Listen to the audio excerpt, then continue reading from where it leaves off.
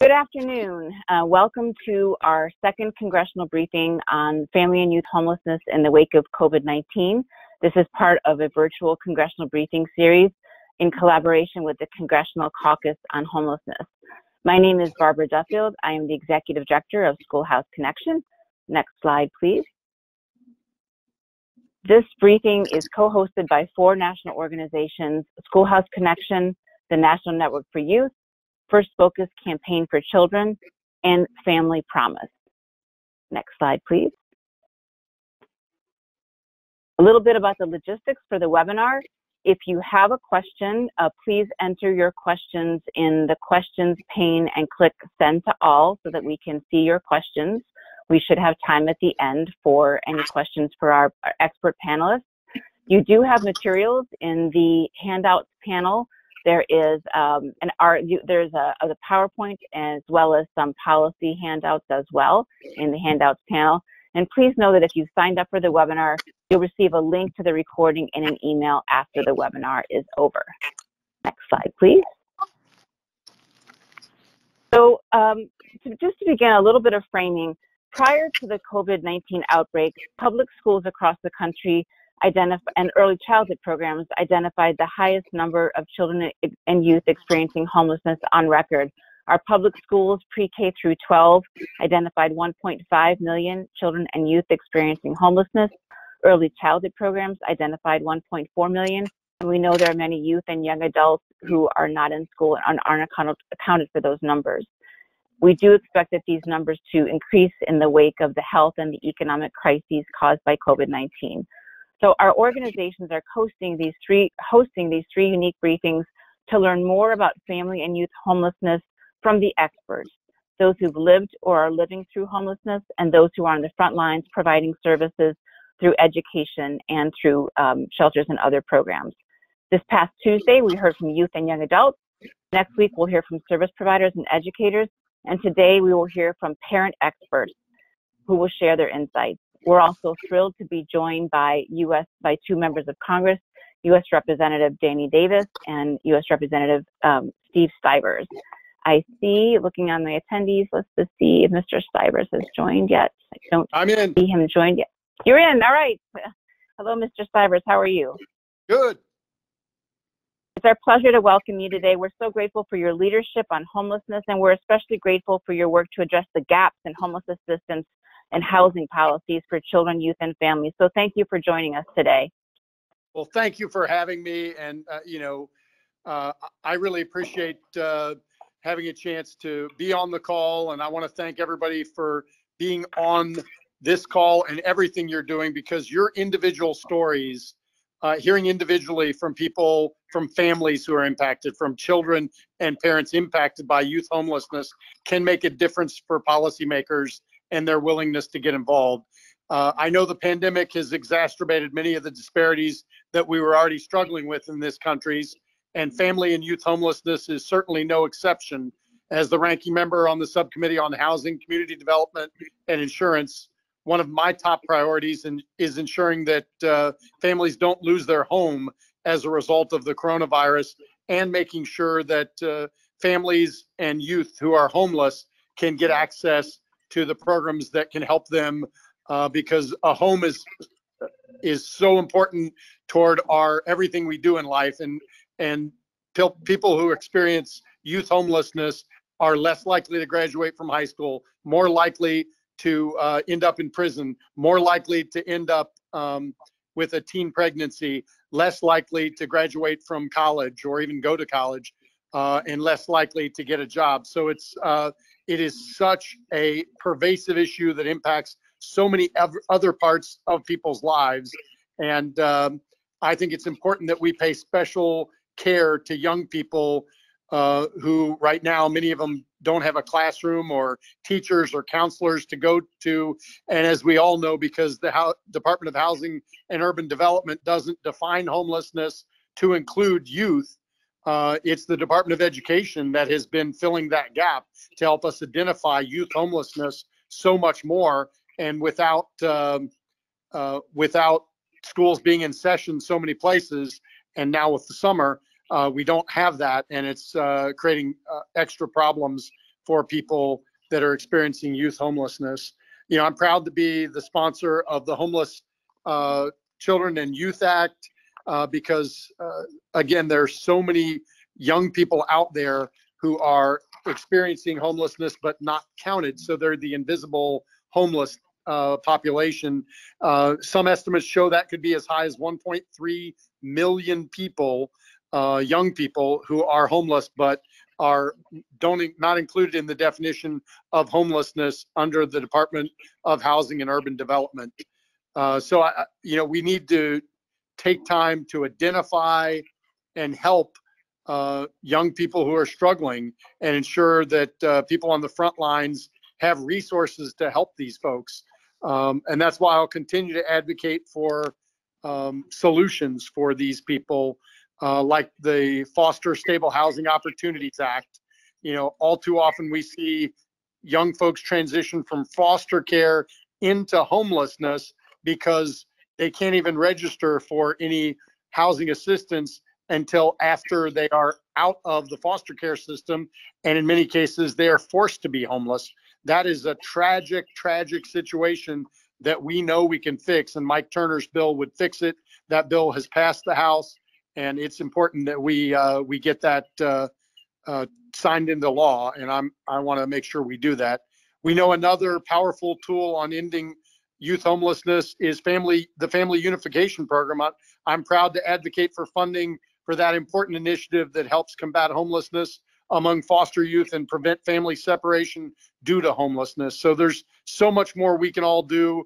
By the way, Danny Davis is a great champion for homelessness.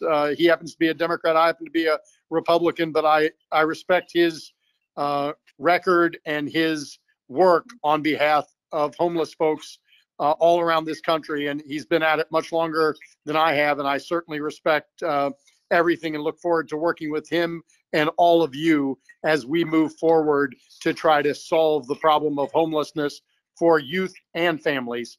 Thank you for including me today, and I'm happy to answer questions. I don't know if that's in the format, but if anybody has questions and that works, I'm happy to do that when it's an appropriate time. Thank you so much, Congressman Stivers. We greatly appreciate your leadership. I know it's been a long time working on the Homeless Children and Youth Act, and we'll continue to push forward with that and the other bills that you mentioned as well. And now I want to turn and introduce Congressman Danny Davis, a longtime champion of children, youth, and families experiencing homelessness, and especially on the fight to increase resources for the Runaway and Homeless Youth Act and for the Education for Homeless Children and Youth program. Thank you, Congressman Davis, for joining us today. We are so grateful for your leadership. Thank you very much, and I'm pleased to be here today with all of you. Especially am I pleased to be with Representative Stivers, and I commend him for the outstanding work he has done in this arena, and I thank him for his very kind remarks. First of all, let me thank SchoolHouse Connections, the National Network for Youth, First Focus, and Family Promise for holding this wonderful series of briefings. I'm especially pleased to join you today because Chicagoan Julie Campos is speaking about her experiences, and I look forward to hearing her insights. For me, homelessness is more than a housing issue. Given that there are multiple risk factors for homelessness, we need multifaceted policies to address it. As the chair of the Subcommittee on Worker and Family Support within the Committee on Ways and Means, and as the co-chair of the Education and Labor Task Force for the Congressional Black Caucus, I have focused my homelessness policy effort on improving tax, education, child welfare, and workforce policies, in addition to increasing housing. Even before the pandemic, homelessness, especially for youth and families, was increasing. Now, during the pandemic, our nation faces an exponential increase in homelessness that we must prevent. Given that homelessness in early childhood can have lifetime consequences, Congress must limit the harm caused to children by intervening early. I'm proud to have worked with many other policymakers to address homelessness during the pandemic. For example, I worked with Representative Yarmouth and Bacon to dramatically increase funding for the Runaway and Homeless Youth Act, the Education for Homeless Children and Youth Act, and the Family Stabilization Act. I advocated with Representative Wolarski and Yarmouth to remove barriers to homeless and foster youth to get in their economic impact statements. And just last week, Ranking Member Wolarski and I successfully got flexibilities for homeless and foster youth in college in documenting their income so that they could complete their financial packages.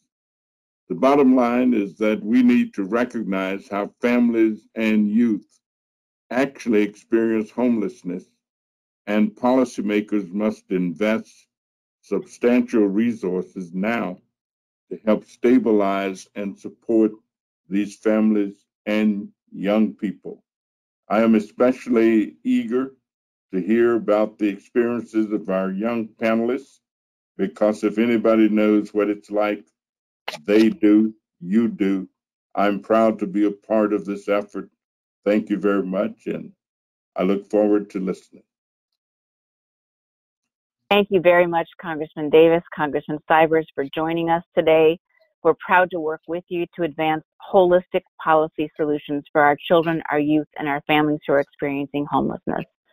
So now I'd like to introduce Ms. Yorri Berry, who is the Director of Youth Partnerships for the National Network for Youth, and Ms. Berry will moderate the discussion with our parent experts.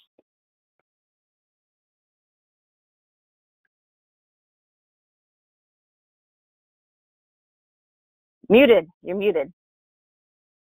Muted. If you could also unmute Julie, if that's possible. But thank you, Barbara. And I also want to thank Congressman Davis and Congressman Stivers for your leadership and for being a champion in transforming policies to support all people who are experiencing homelessness in this country, especially parents and children. And I'm excited to moderate this conversation with April Good, Destiny Hodges, Julie Campos, and Freda Mason, 4 incredible parent experts, courageous enough to share both their lived experiences and recommendations for lawmakers. So we're just going to get right into it, starting with April, followed by Destiny, Julie, and Freda. If you could just tell us a little bit about yourself, your family, and your story. Hi, this is April. Can everyone hear me? Yes. Okay. Well, I'm an African-American female born and raised in the inner city in the DMV, Washington, D.C. area. I am a mother of 9. I am 40 years old. I am just coming out of homelessness. I became homeless after being displaced from leaving Florida. I was married. I'll take you back a bit before I got there. Like I said, I grew up in the DC area. I did not have parents. I was a foster kid myself. I was completely lost. Needless to say, at about 31, I decided that I was going to pack my life up. I moved to Florida, did something different, and have been advocating and been a social advocate in Florida for the last 8 years. Never expected to experience, started civic organizations, adopted streets, and have been completely advocating for everyone and every policy I could think of socially and economically where I just came from. And in 6 months, my life flipped upside down. I lost my home. I lost my marriage. I relocated to New Jersey thinking that I was getting into a better situation for myself, and then everything went awry. I have 4 minor children that are with me, and needless to say, I ended up homeless in the dead of winter in New Jersey with no family, no options, just devastating homelessness to the point where we were sleeping in a vehicle. Ended up in hotel placement, and it's been a whirlwind from there. I know we only have 2 minutes, so I'll give someone else time to share.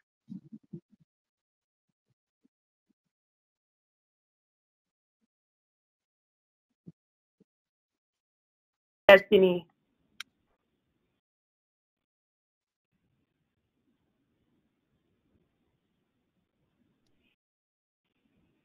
Tell us about yourself, your family, and your story. You entered no digit. You're muted.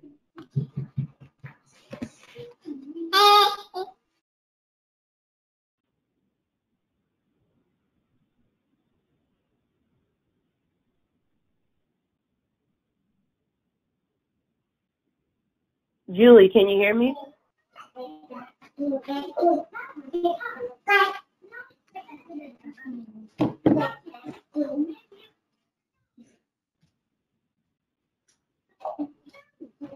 Julie, can you hear me? Yes. Okay, tell us about yourself, your family, and your story, and then hopefully Destiny will be unmuted to go after. Okay. Well, my name is Julie Campos. I have a 1-year-old. His name is Miguel.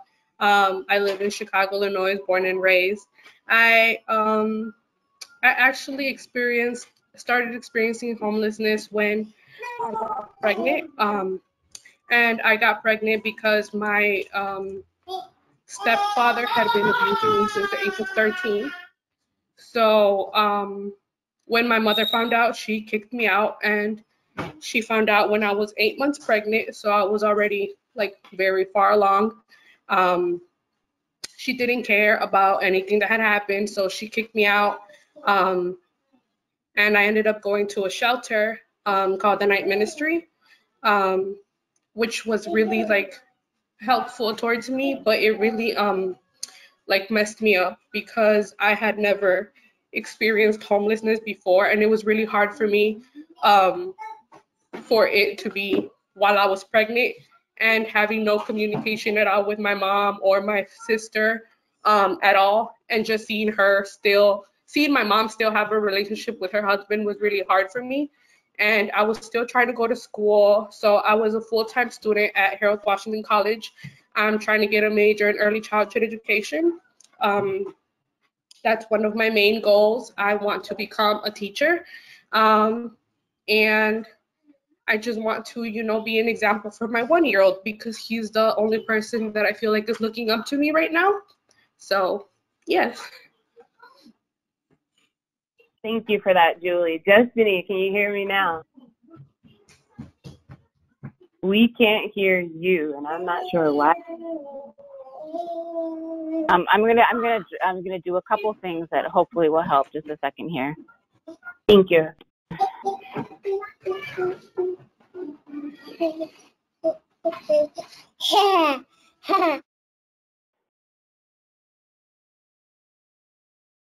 Okay, let's see if that makes a difference.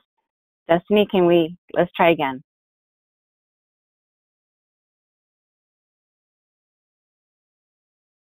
We still can't hear you. We'll go to Freda.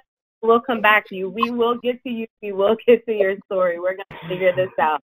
But Freda, if you could just tell us a brief introduction. Hey, good afternoon. Can y'all hear me? Yes. Yes.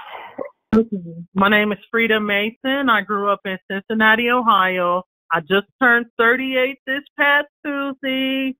I'm a mother of 5 children. 17-year-old girl is my oldest, and I have 4 boys, one 13, one 11, one 9, and one 6.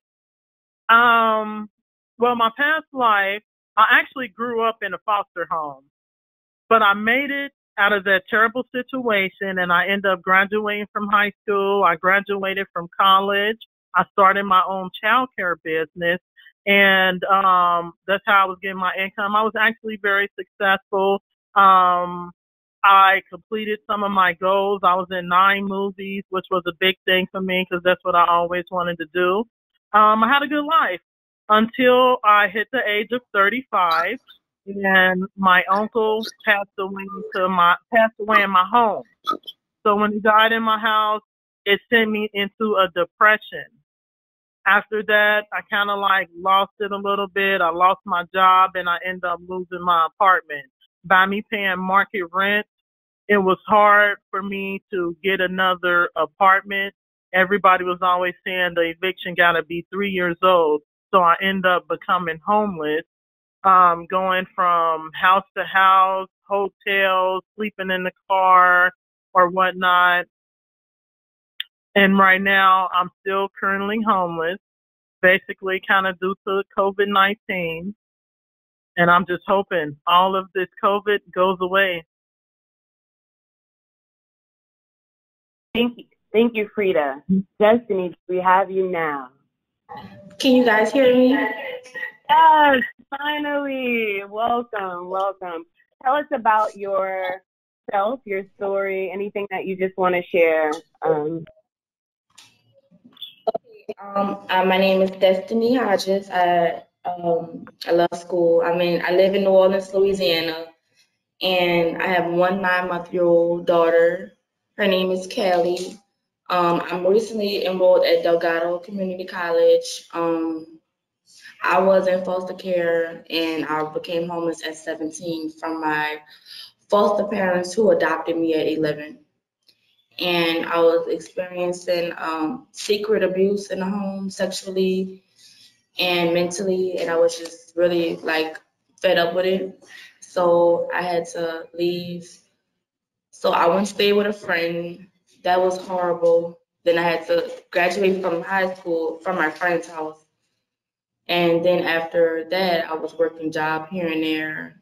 I moved, I came back, and I was just really running around, living pillow to post until something kind of set in my spirit and said, go to Covenant House. And Covenant House is the only youth organization in New Orleans. People from like Thibodeau, Louisiana, and Gonzales has to come all the way from out there to come out here because it's the only youth shelter in Louisiana. And me being at the Covenant House gave me a lot of peace with myself, and I found myself, I was very depressed when I came here though, because me being in the shelter really made me kind of sad, but I had to raise a daughter and I was 6 months pregnant, so I had to just swallow all of that. And also I did get help with housing at the Covenant House. So yeah. Thank you, Destiny. We're going to dive a little bit deeper into your stories. April, if you could share with us a bit about your homelessness experience before the pandemic.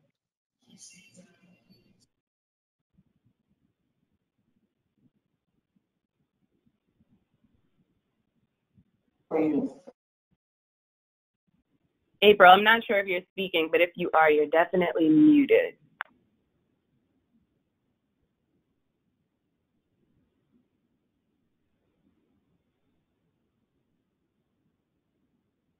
The sound is not on Okay, our I'm side. here. I'm here. Oh, hi. Sorry. So pre-COVID, once I became homeless, I was staying with a friend who was living in a relative's home who the home was sold. So that immediately, like I said, the person who owned the house passed away. It was willed to someone else, so that left myself and my 4 children homeless. And like I said, in the dead of winter in New Jersey. And unfortunately, because I had not had a prevalent history, except for, well, of course, when I was younger and a minor, but I haven't had a prevalent history of being homeless, it affected me negatively, so unbelievably so. I could not get help because I was not on drugs. I could not get help because I was not beaten or battered. I could not get help because my children did not have health or mental disabilities. And so all the things that I would think would take me a step further because I am okay mentally, my kids are okay and they can function, none of those things were to any benefit to get help. There's this national hotline that you call, and once you tell them these things, it places you lower and lower on the list, even though I had nowhere to go, nowhere to be. Not having any sort of disability, not being drug addicted, was held against me. And so I was denied benefits because I did not meet the criteria that was, set in place, I guess, in the state of New Jersey. And it was just unbelievable. And I mean, I became completely, depressed. I finally ended up getting hotel placement. When I got hotel placement, they placed myself and 4 children in a one room with 2 beds with no kitchen and no access to a local grocery store. I had no vehicle. It was freezing. Where's the local pharmacy? None of that information is given or shared with you. You're just, placed. I was placed about 45 minutes from where my children went to school with no vehicle. And even though the school system is supposed to pick your kids up, because that's the homeless law for children, that didn't matter. That's still a process. So for 2 weeks, I had to figure out how to get my kids back and forth 45 minutes from their school until transportation got set in place, which it eventually did. But that stopgap, it was devastating to my children. They were completely disgusted with me. They had lost hope in me. They lost faith in me. And this was all, pre-COVID. Like I said, there was no kitchen. There was, no local grocery store. It was just, terrible access. But had I had a disability, I could have been on another list. Had my kids had a disability or I've been beaten, I could have been placed somewhere. But because I was employable and I didn't have those issues, all of those items were held sort of against you in seeking placement. Thank you, April, for sharing. And during this time, I hear you saying that, you have to figure out a lot of these things on your own. Were there any supports in place? Were there any programs or people that were able to assist you or your children during this time? Unfortunately, not as of yet, because until you can be deemed needy of the help or till you can prove you need the help, you don't have access to the programs. You have to be able to receive benefits. So say, for instance, cash assistance and food stamps, you have to be approved for those things before the agencies and the programs are allowed to help you. Thank you. Thank you for that.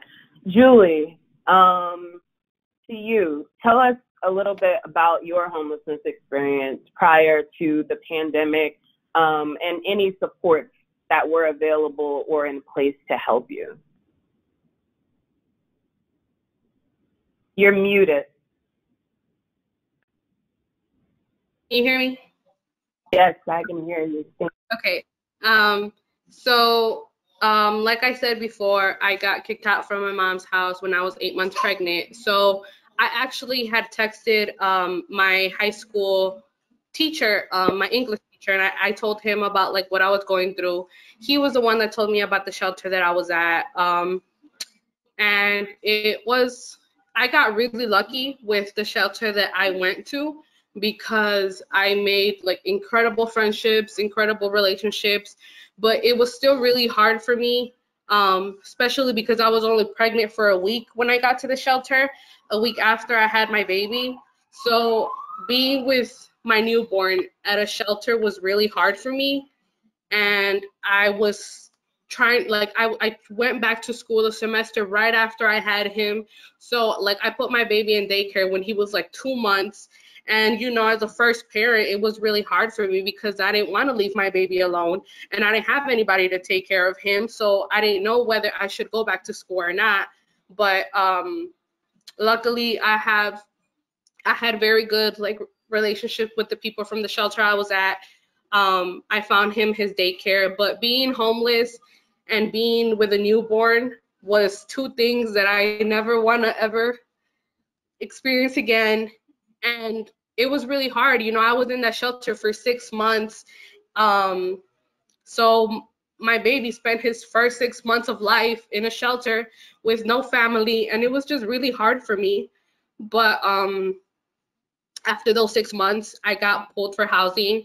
I currently live in my own apartment with my baby, but it's still hard because now, because of the pandemic, we can't really have any like visitors or help or anything.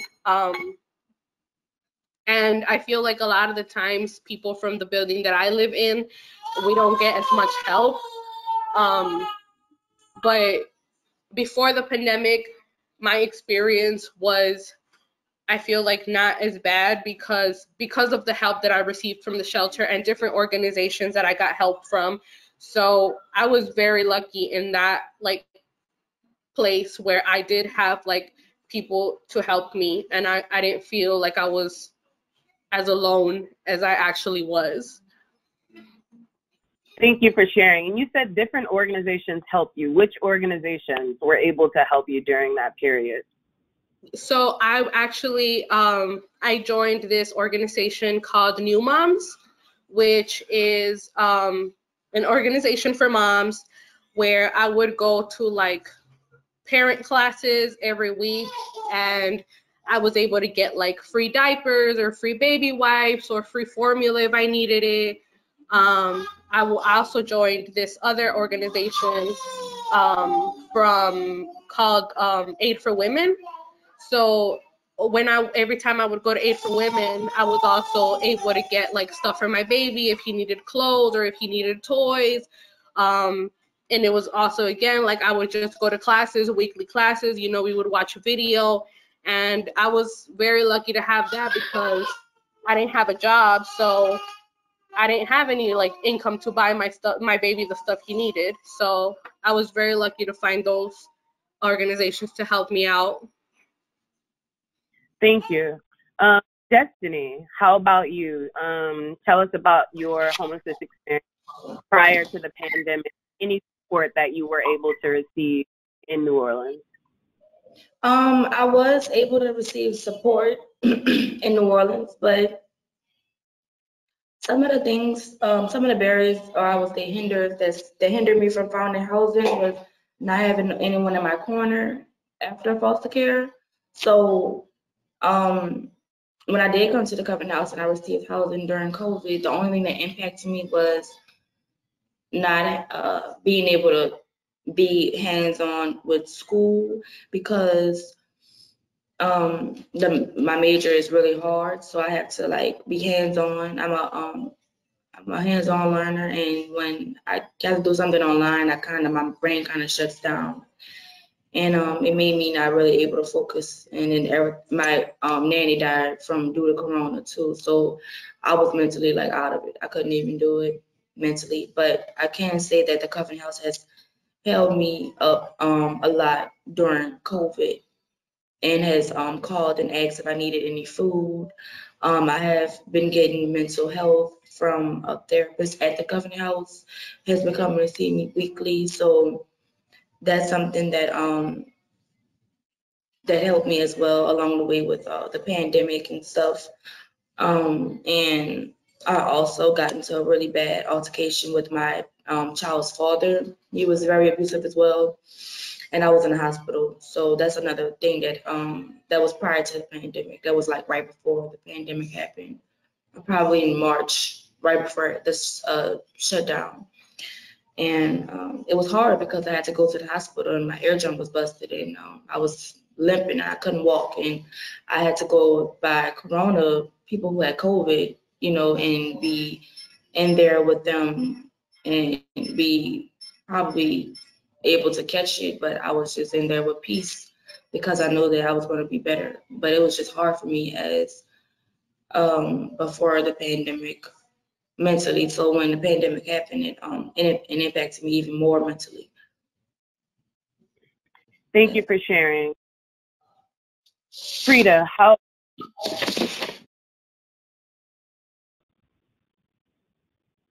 Hello? Yes, I can hear you. Okay. So a little bit about my homeless experience. Well, it had a lot of downs to it because I am a single parent of 5 kids. So here in Cincinnati, Ohio, they don't have a lot of family shelters. They only have shelters for single individuals who is on alcohol and drugs.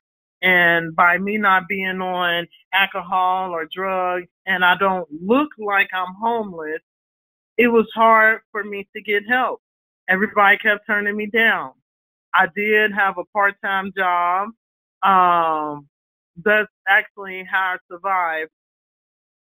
I tried to stay with my sister, but it didn't work out. I got 5 kids. She had a lot of kids, and she had a abusive boyfriend that was there who was verbally and emotionally abusive to I couldn't take it there anymore. I would have ended up in jail. You know, I can't have nobody mistreating my kids while I'm trying to make money and make sure they go to school and stuff. So I started sleeping in hotels. Here in Cincinnati, the Free Source Food Bank helped me for a week. Their funding ran out. They didn't have a lot of funding. There's a lot of homeless people in Cincinnati. So that program was the only program that helped me with shelter for a week. Throughout that whole first year of me being homeless, I did get help with food from certain places like St. Vincent de Paul, Seven Hills Neighborhood House, the Vineyard Church, a couple of churches, making sure I have food, and even Children's Hospital gave me a couple of gift cards for food. Oh, and also I cannot leave them out. They've been a big help with getting my kids back and forth to school, book bags, school supplies. Project Connect. Project Connect has helped me out. They couldn't help me with shelter, but they helped me out with stuff that I needed for my kids so they could stay in school. That was a big thing for me. That was the only goal out of all these downfalls of being homeless. And the thing that I was worried about is 2-for-1 kids. I didn't want my kids to be taken away from me just because I'm homeless. So I made sure that they went to school every day. They stayed in sports. That's what kept my kids going and to get their focus off the homeless situation. I'm sorry, I'm having a brain freeze right now. Okay. So I realized we have a homeless hotline here called 381 Safe. It's supposed to be for families. I will call every day for a whole year. I called. I told them my situation. They know I got 5 kids. And I realized they kept asking me, like, well, where did you sleep at night? And I'm like, well, me and my kids slept on somebody's floor. Okay, we'll call you if we got something available. No calls. And then I realized I actually got a lie. I started saying we slept outside. Some nights we did sleep outside. But that's when I noticed these people, they're not trying to help me unless I'm sleeping up under the bridge or something. So I had to start saying that. And actually, a year and a half later is when they actually gave me a chance. But I kept saying, I'm sleeping outside, I'm sleeping outside. They put me in a family shelter. I was actually in there for one day. It was so filthy, unsafe. The doorknobs was broke. Beds was broken. I couldn't even sleep. It was too unsafe for me. So I went on ahead and left. And found somebody's house to stay over. And then COVID hit. Yeah. And that's where we are right now. Everything that you've described, right? A lot of obstacles, a lot of barriers, people and programs supporting you the best way that they can, but a lot of times having limitations, right? Having to lie just to get the support that you need. But as we all know, whether we were experiencing homelessness or not, when COVID hit, things changed and things shifted for a lot of people. How did the pandemic impact you and your children, April? Wow. The pandemic was devastating. By the time the pandemic had hit, I had been approved for benefits. I was placed in, like I said, hotel shelter placement February the 20th, after much like the last guest just shared, after, you know, lying and saying, okay, I'm in the car tonight, and continuing to call, and they finally gave us hotel shelter placement, which was far away. They closed down the schools. They'd started this online school. My kids could not do it because we were in a hotel with unstable Wi-Fi. So I couldn't have 4 kids, not to mention I didn't have computers. The school district, thankfully, 2 weeks later was able to give the kids loaner computers. But, you know, I was out trying to like find a job, even still in the midst of the pandemic on the train. They were complaining, we can't log on, the internet's not working. It was just horrible. You know, I'm going to give you guys an instance that was just completely unbelievable. And I I was so depressed. My kids were depressed. I watched my 9-year-old son lay in the bathtub on a sleeping bag because he did not want to be in the same bed as his 10-year-old sister because he's a boy. I was so depressed. I went downstairs. There's a bar downstairs in the hotel. I went down there and I sat down there. And I guess, you know, truckers, because where they place you doesn't matter. People from all over can come in. So you can't let your like kids, you know, outside. They hadn't closed down the place yet. So I'm down there and I'm just looking sad. I'm just, you know, sitting in the area. And someone who is staying there who has seen me, you know, before with my kids, seeing us come in and out, you know, he comes over and he's speaking to me and he's looking at the homelessness on me. He's looking at the desperation and the pain, and now he wants to pray. So now he says some things that are offensive because he feels like he can help my situation, and no level of homelessness should create that type of shame. You know, here I am and somebody can just look at me and see the homelessness on me while I'm here dragging these kids through this hotel, four of them who just have all these people, you know, coming in and out, construction workers. I got teenage daughters. And so because I look desperate, they just assumed, you know what I mean, that I would go for anything or I would do anything. I walked out of that place with, I can't even begin to explain the level of shame I felt. And one thing I want you guys to understand about homelessness is that every feeling, every notion that you experience can't be statistically measured.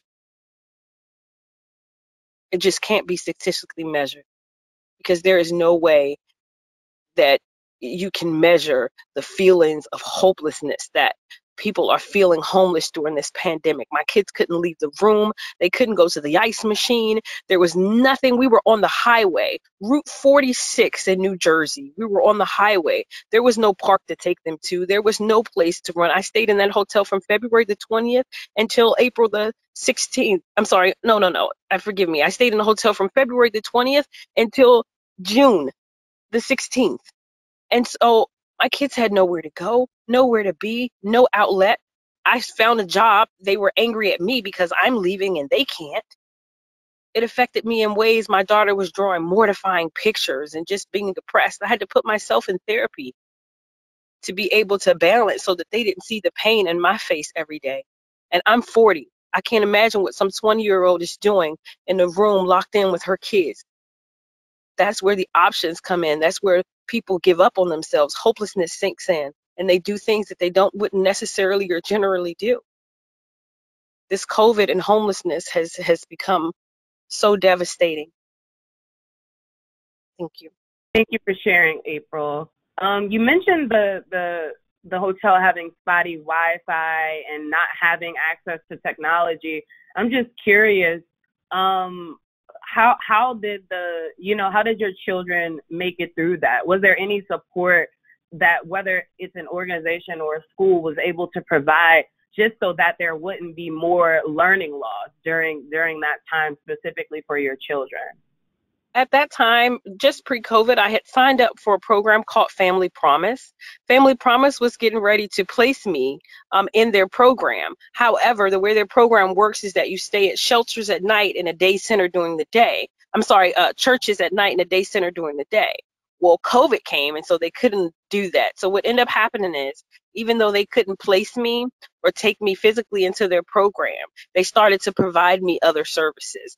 They brought me a printer and printer paper. They came and they brought school supplies.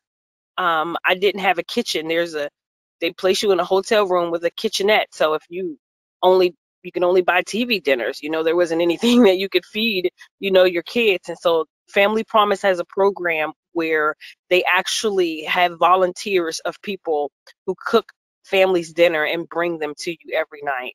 And so that became helpful, and they brought school supplies and things like that. So I was able to communicate with the schools that my kids were going to and ask them if my kids could actually physically just do the work, and I drop it off to the different schools, or someone meet me to pick up the work because they couldn't work online. It was just impossible with the hotel Wi-Fi. And then my kids just became so discouraged. They just didn't want to do the work at all because they felt so hopeless. I had nothing to take away from them if they didn't do their work. What was I going to take away? Nothing. Yeah, thank you so much for sharing. Julie, how about you? Can you tell us how the pandemic has impacted your experience, specifically for you and your little one? Yeah, so when COVID hit, I was actually still in school, like the semester was not over yet. So our professor I was only taking one class at the time because they took my financial aid away when I dropped out of school when I had my baby. And when I went to talk to the financial aid office, they said, well, you know, there's nothing we can do because you still enrolled in school, even though you knew you were going to have your baby. So they had me on probation for the next semester.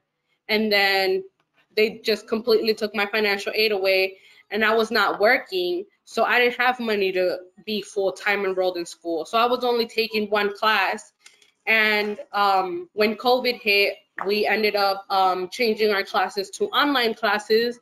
And it was really hard because I was at home with my baby. He was like just starting to crawl. I didn't have no internet at home. And it was like, I can't even like take my classes. And if I'm paying for this class out of pocket, then like I have to pass it because I'm not going to just waste my money. So I ended up, you know, emailing my school, letting them know. They actually ended up sending me a Wi-Fi box saying, okay, we're going to like let you borrow this Wi-Fi box for you to finish this semester. And then you're going to have to send it back when the classes are over. And I was like, okay. So I was able to finish my class online for the rest of like what the semester was. Because of COVID, it was even harder for me to apply for jobs. I had already been looking for a job ever since I gave birth to my baby. But I was like 18 when I started like, you know, looking for jobs and stuff. And they would always tell me the same thing, like, oh, we need someone with experience. You've never had a job, you know, and I'm just like, well, I need a job. Like, I need experience. A lot of places don't want to hire you because you've never worked before. And so I had an even harder time looking for a job. And then I decided to just take a break from school because I had to save money so that I could go back to school next semester. I finally got hired about a month ago. I started working at a Family Dollar store, and it's like so hard because I'm like so scared that I catch something and I come home to my baby, and my baby is so small, like his immune system is not even like healthy enough to fight something. So it's like really scary for me to go to work every day and come home and feeling like I'm not, you know, like I'm not able to take care of my son like I want to. So now my school has been emailing me too, saying like, oh, we're only doing classes online. And I know classes online, my one class was really hard for me. So I know if I become a full-time student online, it's just gonna be too much. If I have my baby here with me, my one class I was taking, it was really hard for me. I didn't know whether to pay attention to my professor, write my notes, or take care of my baby. And it was like really hard. Like I didn't know what to do. And I felt like my school was not even understanding of my situation. I went and I told them I was homeless. I took them the letter from the shelter. I took them letters that I needed, like, you know, my financial aid back. And they literally just said, you know, there's nothing we can do, because they pretty much just said it was my fault. And it's like, you know, like I felt like at that moment, I felt like, what do I do? Do I just drop out of school? I don't want to drop out of school because I want to, you know, give my son a better future. So what do I do? Do I work? Do I go to school? Do I take care of my son? And it was just like a very like hard situation for me, because you just don't know what to do anymore. You don't know what to put your priorities first, you know? And now, like, I can't even, because of the pandemic again, a lot of the resources that I had before, I didn't have them anymore because they stopped. I couldn't go to Aid for Women to get diapers for my baby. So it was like, what is my baby gonna wear now? New moms, they stopped the home visits because of the pandemics, and it's just like, okay, well then where am I going to get my baby the stuff he needs if I'm not working? I keep applying here and I apply there and I don't get hired anywhere. Like, what am I going to feed my son, you know? But now, like, I guess things are starting to like calm down a little bit, and I started working. Hopefully I save money to go back to school next semester because I don't want to completely drop out of school. Even if I am only taking one class at a time, it's just something I want to do. I don't want to stop going to school. So yeah. Thank you. Thank you so much for sharing. Destiny, how about you and the impact of the pandemic on you and your daughter?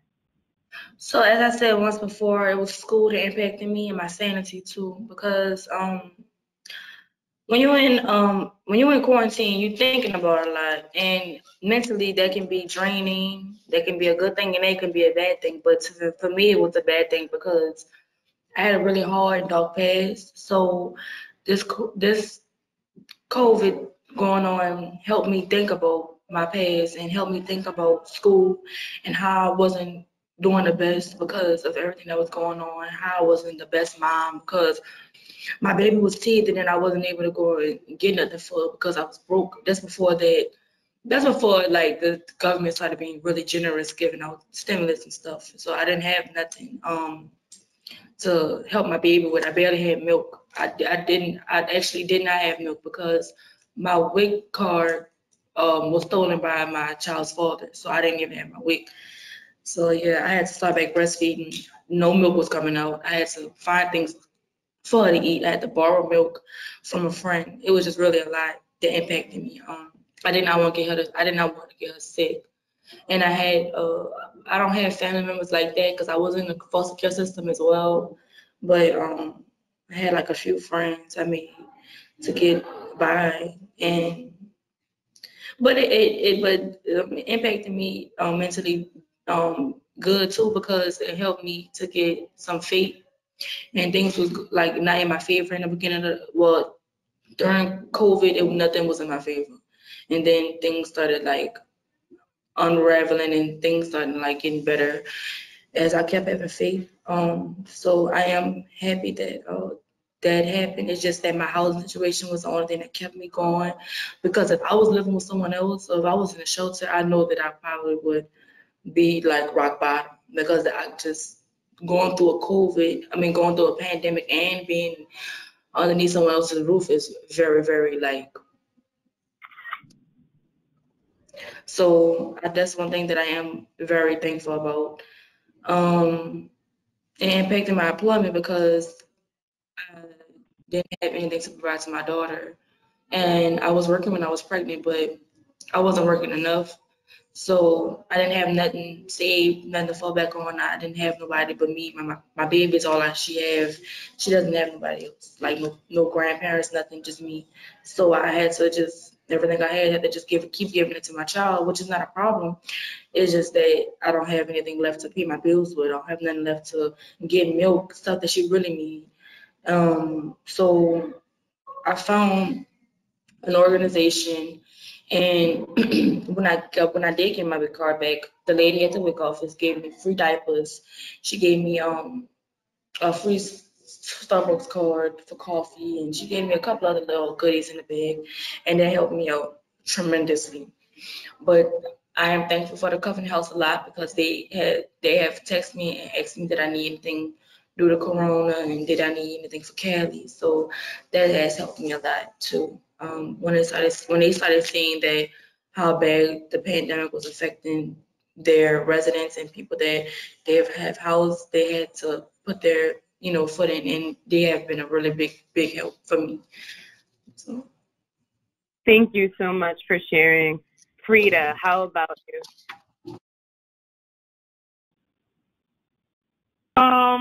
Okay. How did the COVID impact the homeless situation?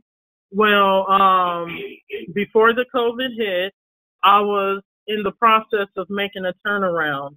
Like I said before, I had a part-time job. So with that part-time job, I didn't even have enough income to get a market rent apartment. Where I stay, a 3-bedroom is $900, or 1-bedroom is $750. So I didn't have enough income to get a market rent apartment. I was in the process of getting new jobs. I went to school to be what was that, like January, February, I was going to school to be a network infrastructure technician. So I'm like, with this trade, and I'm already interviewed with a couple of people, they ready to hire me, I'll be able to afford an apartment. But boom, COVID hit. They shut down. I still end up graduating and getting my certificate, but I couldn't get the job. Everything shut down here. All the programs for homelessness shut down. Apartment building offices shut down, so you couldn't go in and fill out an application. The federal building shut down, so I couldn't get Social Security cards, and Job and Family Services shut down. I couldn't get the stuff that I need to move forward. I got to say, with the schools did shut down, but we was able to get tablets. Our cable company here is called Spectrum. Spectrum was giving out discount Wi-Fi for Cincinnati public schools. So my kids were still able to go to the online school with the discounted Wi-Fi. And I also had teachers, because they knew I was in a homeless situation. They would come and drop off packets, work packets for my kids to do. So all my kids passed to the next grade, thank goodness. But with me, like I said, I'm staying in someone else's house who is afraid of the COVID, which is difficult. Me and my kids sleeping on the floor. My kids tired of sleeping on the floor. They don't want to see me go. And also, I did get sick. I had to quarantine for 14 days in somebody else's house. So that was like really kind of difficult. I couldn't work. I wasn't getting no income in. The only thing that I was getting was help with school. Cincinnati Public Schools, they helped me with school, and also Project Connect. I didn't get the new jobs. I had 2 new jobs lined up with Children's Hospital and with the Census Bureau. I got hired for them too, but they shut down due to COVID, and they still shut down at the moment. So I haven't been able to start those.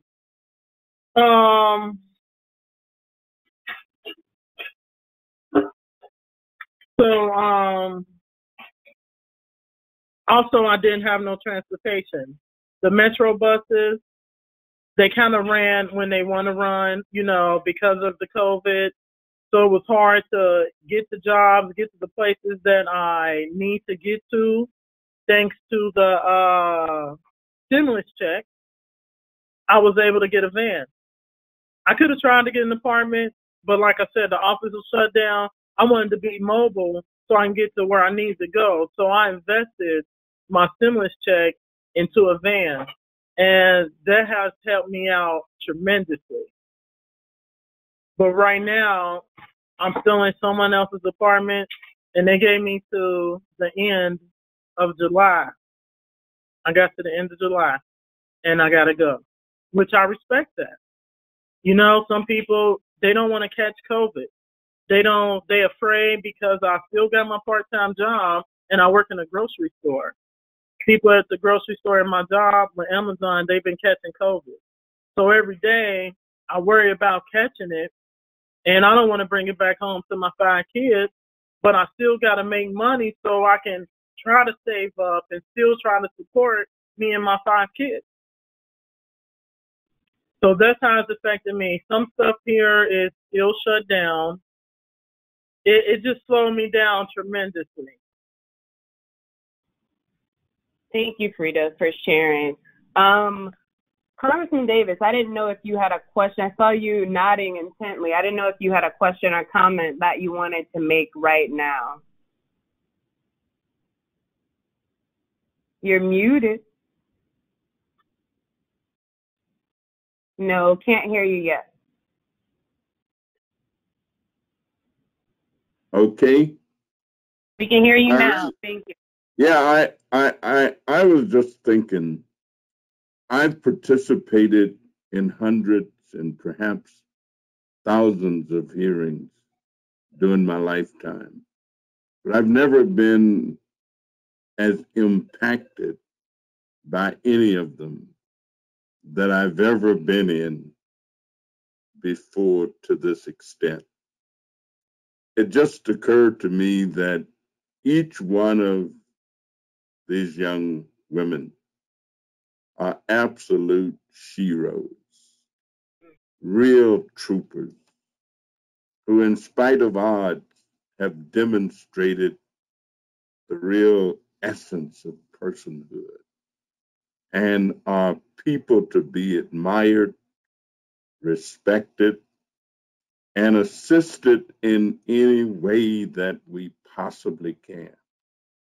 I mean, you renew within me a desire as well as an effort to try and convince all of my colleagues and all of those who are decision makers anywhere around the country to do more, to find additional money, additional resources, create additional ways and approaches.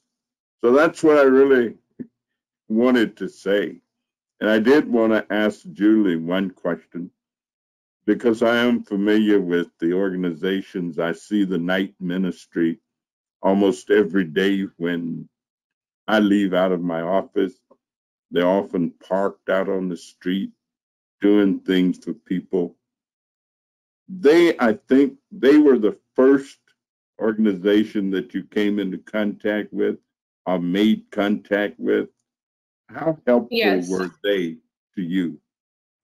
What were they really able to do for you? Well, other than like providing like the resources, like they're the ones that told me about New Moms. They're the ones that told me about Aid for Women. They're the ones that helped me get on the waiting list so I could get my apartment. They're the ones that took me to the public aid office to apply for my link card. When I got denied, my case manager went with me again. Like, you know, like they really went out of their way.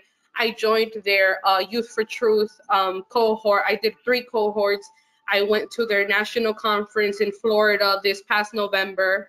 And other than just giving me like resources, they were just like, you know, like it just feels like they treat you like a human.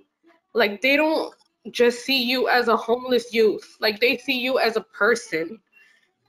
And like I really made friendships with the people in there, not just, oh, like, you know, you're my case manager, you're gonna help me get this. Like it wasn't even just that. It was, I really made friends there.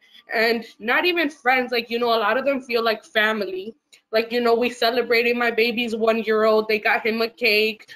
And it's just like, it's so, that's why I feel like I got so lucky that the night ministry was the organization that I was in, because they were so helpful and so like caring and nice to me.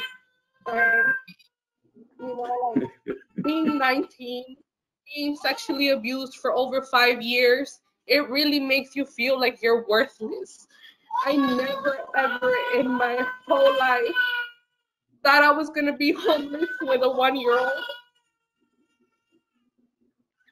Well, bless you all. I've got to run off to another meeting, but you're all champions, real champions, and you are a credit to the human race. Thank you so much, and I've got to run. Okay. Thank you. Oh, I was muted. Thank you, Congressman Davis, for your words. And thanks to all of you for sharing, for your courage, for your resilience, to just speak your truth, better informed leader in politics. Before I turn it back over to Barbara and we open it up to the attendees for Q&A, 30 seconds or less, what is the main thing you want leaders and policymakers to know and consider when they are designing housing options and resources for parents and families like you? April. There's no box. There's no box. When I think about the questions, and I understand that they have to have a template and they have to start somewhere. But I think that, this whole idea or concept that battered, abused, disabled, the face of homelessness is not the same. I'm very well spoken. I had an 8th grade education until I was 32 years old. I went back to school for my kids' sake. I'm employable. I'm hardworking. I don't have a negative history or a criminal record, but I wasn't exempt from being homeless. And so the face of homelessness is just not what people imagine it to be. It's not missing teeth. It's not, it's not what it used to be anymore. And I think that cap has to just be removed. And when they sit down and think about the questions and how they survey, because like a senator was saying in the beginning of the meeting, is that we don't get counted. My biggest hardship throughout the whole process is I didn't count. If I wasn't able to advocate for myself, I honestly don't know where I would be. So if I was a 21-year-old girl or an 18-year-old girl, I would have been completely lost in my situation in the dead of winter with my children. And so that affects me when I think about the fact that it doesn't have a face. I'm glad that I mentioned earlier that you can't see me, because homelessness has no face, the one you see now.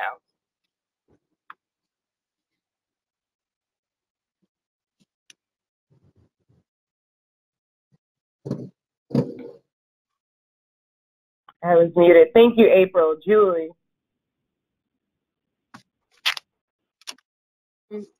Yeah, well, I just want a lot of, I guess the people that are the ones that make these decisions and these choices to know that, like, there's a lot, kind of like she said, you can't point someone and just say, they're homeless for a reason, because you don't know the reasons. A lot of people just think, especially I feel like with young moms, they think, oh, she must have been doing crazy things or stuff like that. And there's a lot of different reasons why we're going through what we're going through, and it's not our fault. Like, a lot of times people like to blame us and say that we're in here because we did something wrong, and that's not the case. And I feel like a lot of the time people are just not understanding of why everything happens. Thank you, Julie. Destiny. What do I want some policymakers to change? That's what the question is. Yes. Well, some things they can change are safe havens for kids, because when I was growing up, and I'm 21 now, but when I was growing up, my adoptive dad was my abuser, and he was like looked at as Mr. Huxtable. I don't know if y'all know about Mr. and Mrs. Huxtable, but it was perfect, and no one thought that he would do anything wrong, but he did wrong to me. So kids like that are looked at like demon child. You're just like wicked if you was to even speak badly on, his on someone's name who's helping out the community. By him being a foster parent, that's him helping out the community, I guess, in his eyes. But he had secret agendas with me, and I didn't have the right adults asking me the right questions. I had a therapist for 8 years, and she was not asking me the right questions. So what I would say will be, because if somebody asked me the right question about what he was doing to me, I'm pretty sure I would have said it, and I'm pretty sure he would not be a foster dad right now to this day. So they need to have child developers in the communities, at least safe havens, for kids to be able to feel comfortable, because when you're asking children about sexual questions, they're not going to just, well, I'm not a child developer, but they're not going to just say it. Like, you have to ask them the right questions, is what I'm saying. And when you have the right adults asking the right questions, that can really help out a lot with children that's going through things that they can't talk about, because I was told not to say anything. So because I didn't say nothing, I thought that it was still okay what he was trying to do to me, but it wasn't. So, and I didn't know that until I became an adult. So I would say that we need safe havens in the communities and safe havens in school. And they need to be able to stop the cycle in the beginning and not let it lead out to being an adult. Because when you let it lead out to being an adult, it looks like it just looks real bad, and everything's just, and because it's the only support system I ever had, that's the only bridge I ever had, and I burned that bridge. I had to rebuild it back up, but I had to rebuild it back up by saying, I lied. He didn't try to do that, but it really was the truth. And I don't want someone to have to say they lied just because that's the only family they know, or that's the only thing they have, because they real people don't have, like, they don't have nobody else. And when you're in foster care, people say you burn your bridges and all of that when you get put out and stuff, but you really don't have no bridges to burn, because there was never no bridge. You never had nobody, especially if you're in foster care. It's really seldom you find somebody who really have your best interest at heart. No one really has anyone's best interest at heart unless they really care about that person. So I feel like a lot of foster parents do it for selfishness reasons, like money, or for like free, benefits from the government. So I just think that also they need to find, when they do foster care, they need to find people who are more genuine, not people who are just trying to get something out of the deal. Like people who are really trying to do it to help our children, and really trying to, like, not break them, but make them a better person and make them better from their circumstances. Thank you. Thank you so much for sharing. Freda, final words before we turn it back over. I just want the policymakers to consider that everyone that is homeless is not homeless by choice. That they done got into a situation that they can't get out of. Something devastating has happened. And it's people out there that look like me, clean, who's working, taking care of their family, taking care of their kids. But it's rules to this, like a 3-year eviction rule. Once you have an eviction on your record, you got to wait 3 years just to get an apartment, because your eviction got to be 3 years old. I just want them to consider that everybody who is homeless is not on drugs, not on alcohol, that people is really out here trying to do better, and they want better. And I just wish that the policymakers will try their best to get more affordable housing, or family shelter programs, anything to help people get up out the situation that they in and to be more successful. Thank you, Freda. Thank all of you. Barbara. Thank you, April, Freda, Julie, and Destiny. Yorri emailed me right before this, and she said the phrase unfiltered truth. And that is what you have provided this afternoon. So we thank you for your unfiltered truth.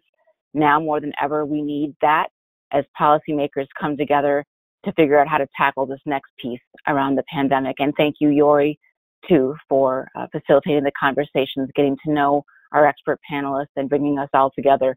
I want to take just a little bit to go over some of the policy asks, the urgent asks we have for Congress, and then we have a little bit of time for some questions and answers from our audience.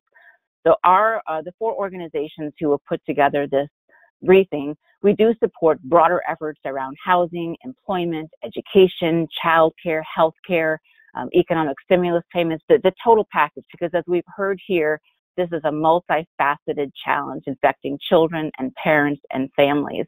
Some of the specific pieces that we are advocating for right now as Congress comes together are listed on this next slide. The Emergency Family Stabilization Act, introduced in the Senate and soon to be introduced in the House, will provide direct funding to community-based agencies to provide emergency services related to housing, education, childcare, am I getting a little bit of feedback? I don't know if I can, okay, I think it finally went away there. That legislation would not require a family to meet HUD's definition of homeless. Several of you spoke about not meeting the criteria because of where you were staying or other conditions. So the broader definition of homelessness that is used by schools, staying with somebody temporarily, staying in motels, as April described, you would be considered eligible for help through a wide variety. Also, we are specifically advocating for more help for schools, specifically programs like Project Connect, which Ms. Mason talked about, and all the help that they're doing. Right now, that program, the Education for Homeless Children program, is the only federal education program specifically focused on children, youth, and families who are experiencing homelessness, and making sure that there's continuity in education. I'm thinking, Julie, about how you heard about the night ministry through a teacher, in thinking about the various connections, Destiny, too, in terms of your education, and April, the support that your children were provided. So that's another big advocacy ask.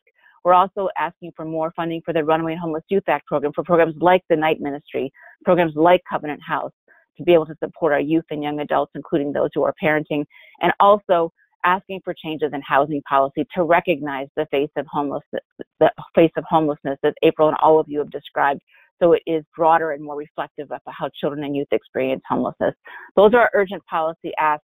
And I think if we can go to the next slide, I want to send over Yorri a question right now, a couple more, and then we'll wrap up at 3:30, but I do want to take a couple of questions that we have from our audience. So the first question is for April. Someone wants to know if you think families experiencing homelessness struggle with exposing their homeless status through virtual learning.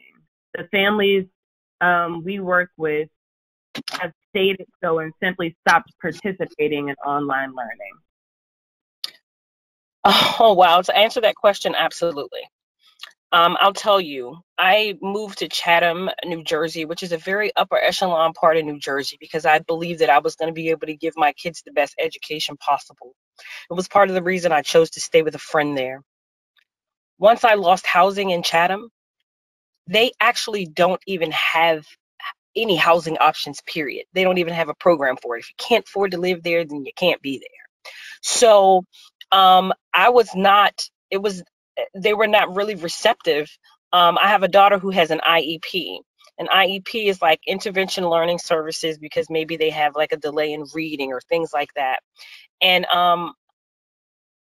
I was so overwhelmed, and I felt like I completely just stopped. I stopped everything. My kids stopped doing their work, and so I understand. And yes, it's embarrassing. Here I am. I just moved to this state in this great neighborhood, being able to give my kids a great education. And they were emailing me. Parents were emailing, and they were wanting to connect kids and all of these things. And my kids were missing activities that they were doing online and FaceTiming for class and things like that. Well, I don't even have a computer. So how are my kids going to, we don't have iPhones, but the teachers are saying, hey, let's FaceTime. Well, my kids don't have iPhones or cell phones. And so, of course, it absolutely, it just kind of rips you of your dignity, because when you're already in a low place, what do you do when you feel defeated? And so I would agree with that 110%. It's very difficult, especially for moms of multiples. You know what I mean? I have 2 middle school students, 2 elementary school students, and it was completely difficult when you have 16 teachers emailing you at one time, and you're so overwhelmed, and you don't even know how you're going to cook dinner inside of a hotel room in a crock pot. It's like you kind of weigh the odds. What do I have to do? You know what I mean? And you don't want to explain your situation to each and every single teacher. So at some point, you're just like, forget it. You know what I mean? They'll just have to, you've put it off, basically. You know what I mean? And so that's exactly what happens. That feeling of overwhelmness, feeling defeated. Like I said, if you have middle school students, you got 16 teachers. If you got 4 kids, you got, it's so overwhelming, especially when you don't have the resources. Thank you, April. Any other final things that any of you want to say before we close?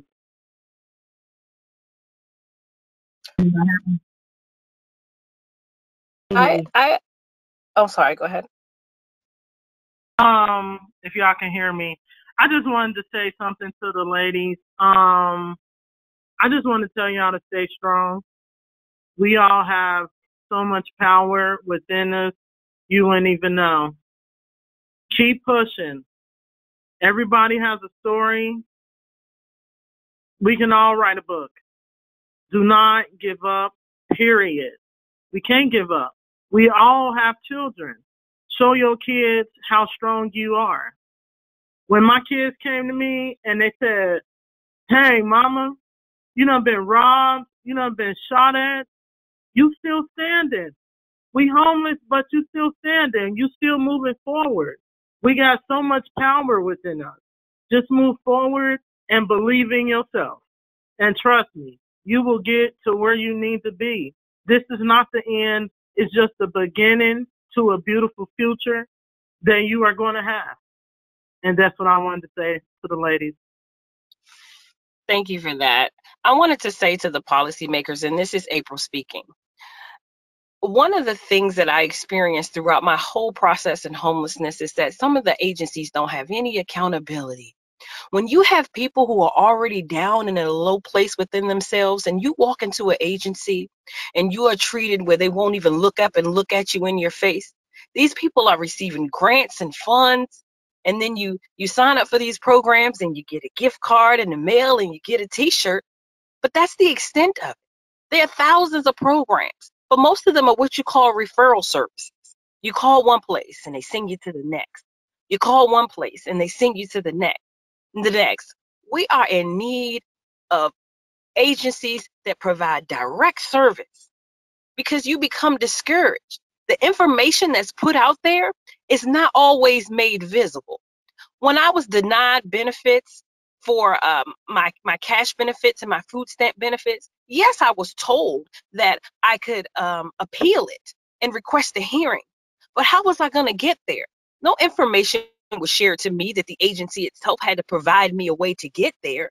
Those small details that are available to us when we're sitting around 3 and 4 hours in the lobby, share that type of information. Share the information that is valid. And it's like the level of human kindness, it just doesn't exist. And I think that they need to be accountable. Your jobs are in place because of people that are in need. So when you walk into a room and somebody's already low and their head down and they already feeling bad, somebody should be accountable to their staff to make them look up and say, hello, how was your day? Good morning, not next. Those things matter, because for people that are already on the verge, for people that are already broken, it could be that one nasty attitude or that one last comment that sends you into defeat of your own self. And so I ask that they consider, when you have these agencies, that you guys put policies in place to ensure that they take into considerations the mindset of the communities that they serve. Thank you. Thank you. Anyone else? It's okay if you don't. Okay. I'm going to take that as a no. As we close, I definitely want to extend gratitude again to you, Barbara, for organizing, for putting the policy charges out there, to the congressman, specifically Congressman Davis and Stivers, who was able to join and listen and will take this information back to their colleagues, but specifically to you, April, Julie, Destiny, and Freda. Thank you today for your stories, for your bravery, for your truth, for just being willing to speak your truth to power. Know that by sharing your stories with us, you have certainly inspired me, right? And I'm sure every other person who has listened and who is listening to do more for you, and specifically for moms and children in our communities. And just know that you are an inspiration. Congressman Davis said it. You are our sheroes and heroes who inspire us to kind of keep pushing forward unrelentingly, right? So that we can kind of get things moving for you and other young moms and families like yourselves in this nation, so that no one has to experience many of the horrible things and tragic things that you have experienced and are still experiencing. So thank you for your time and for your voice. Thank you very much. Thank you. Yes, thank you. Thank you. And I think we'll just close with, for those of you who are watching online, some resources on the slides about all of our organizations. And on the final slide, if you could advance just ways to stay in touch on social media. And again, we'll have another briefing next week with youth and family providers and some McKinney-Vento liaisons as well on, I believe it's Wednesday at 4:30 Eastern. So invite you to join that. And again, just want to thank again our amazing expert parent panelists and Yorri, and hope everyone has a great rest of your day. Bye. Thank All right, you. thank you. Bye-bye. Bye. All right. Yeah, have a good day.